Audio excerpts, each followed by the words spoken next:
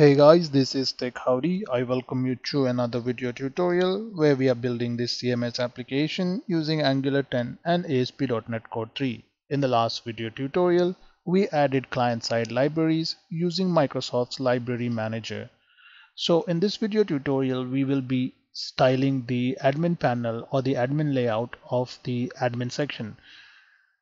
If you look at the finished project, you will see that the admin panel has a sidebar, a top bar which contains the user information, a sidebar which contains all the components of our application, and the center of the application contains a body which holds the details of the components. So for the home page, I have the home page components. For the users, I have the users page components which lists all the users in our application and so on. So if we had to click on this home page, it collapses, and if we had to click back again, it expands. So we are going to implement this styling in the admin layout that we have created, so it gets implemented on all the pages of our application that we are going to create, or all the views that we are going to create. So to do that, first thing, I will go back to the application and go to the admin layout, and here I will start creating the components for sidebar, the top bar.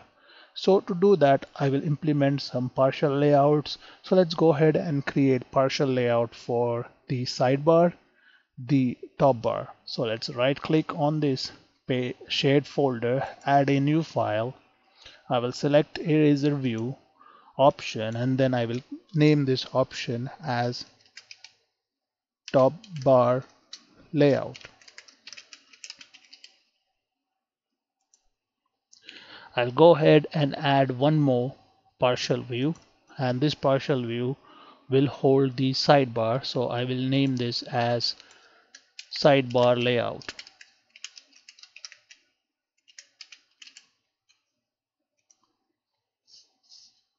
So let's go ahead and delete these extra comments that are created which we don't need. So now I have two views and I need to show these two views on the home page. So let's go to the admin layout, and here in the admin layout I'm going to add these views inside the content div. So here I'm going to copy this, and I'm going to add the top bar layout reference to load it partially. Then I'm also going to add the sidebar which needs to be outside the main content, so underscore sidebar layout, and here I have referenced the two partial view that I have created.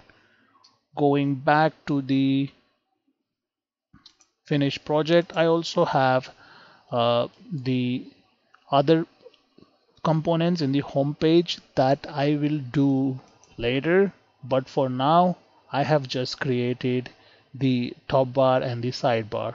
So let's add the required styling to make these views look like what we see in the finished project. So the two layouts have been added, referenced in the admin layout page, but one more thing that we need to add which I missed was if you look at the finished project, it's the footer itself. So we also have a footer component, so we need to create a partial layout for that as well. So I will go ahead and add that in the project. So the footer will be placed below your div that is below the render body div. So I'm going to place it below the wrapper, and here I am going to now create the footer file or the partial layout file for footer. So go ahead and do that as well. If you need a footer in your application, you can get rid of this. And now let's go ahead and add the styling for the sidebar layout so that the sidebar of the application looks something like this. We want all the navbar on the side with the drop downs. So let's go ahead and create that here. So So here I have the code for creating the navbar. So here I have added the required HTML to make the sidebar or the navbar component. So it's HTML included with Bootstrap classes. So I have some razor tags over here referencing the pages. So this is all we need at the moment in this page. Okay, so guys, very important thing here to note is this tutorial series doesn't focus on teaching HTML and CSS. The styling of the DOM will have to be done without explaining what each tag means over here.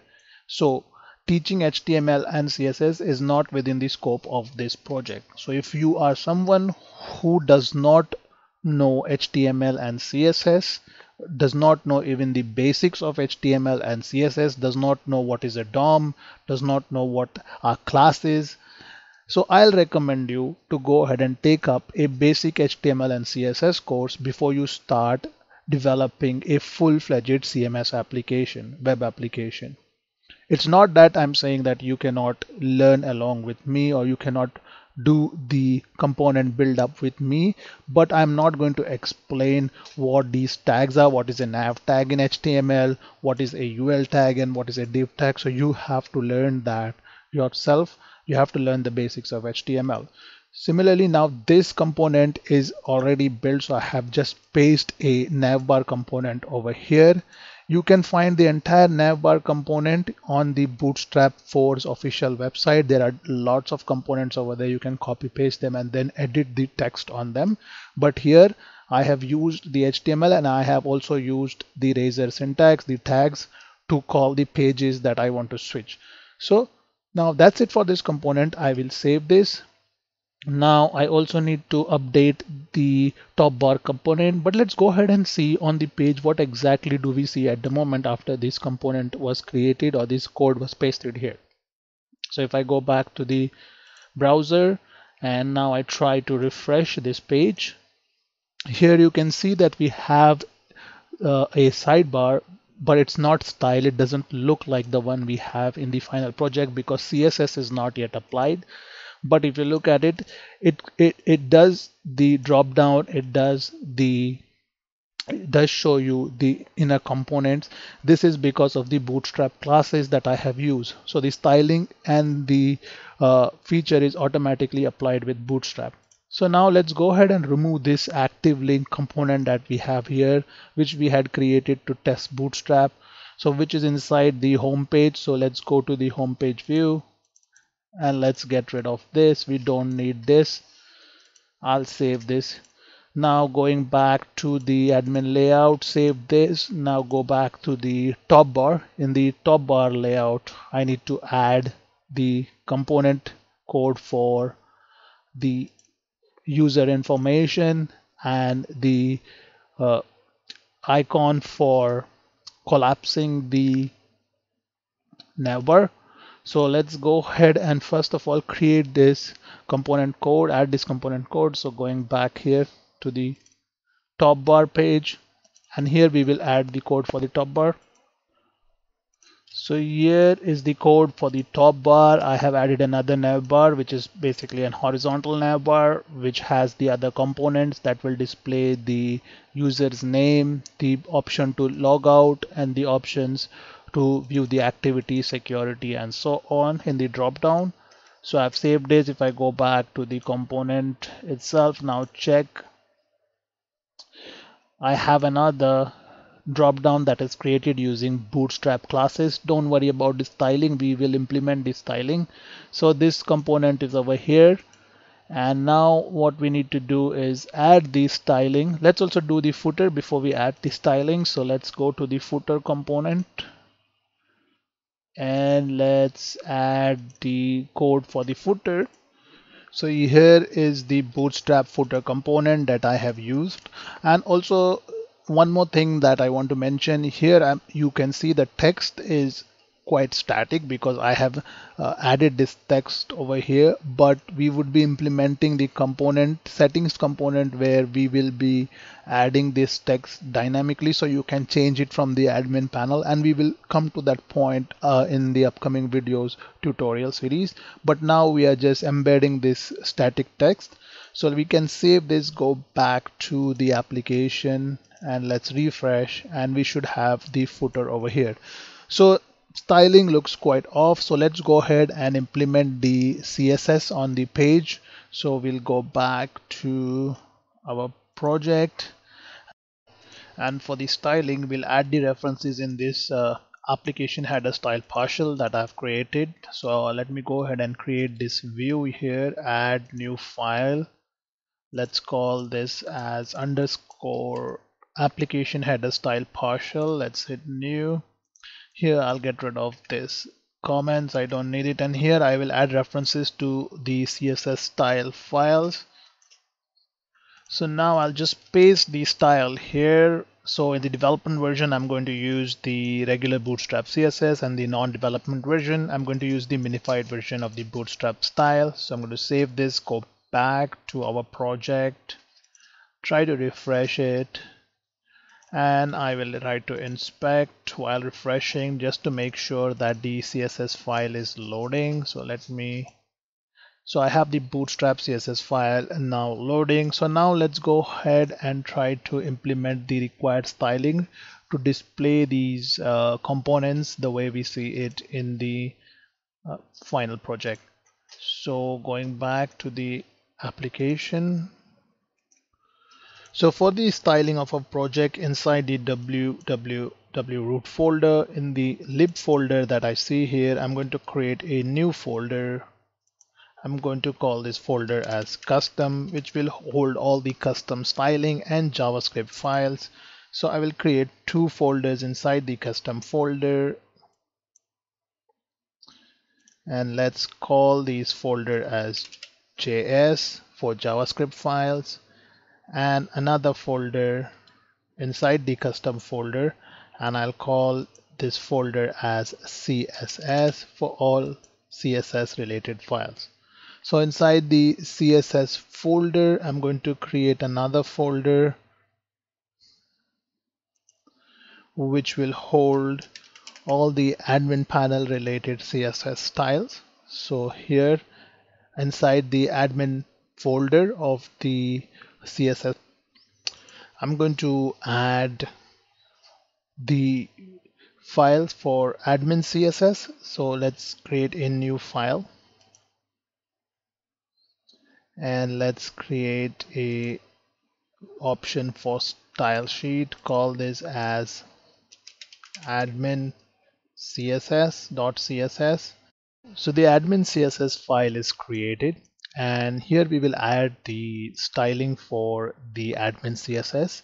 Before we add the styling, first let's go to the application header styles partial file and add the reference to the file that we just created in the development.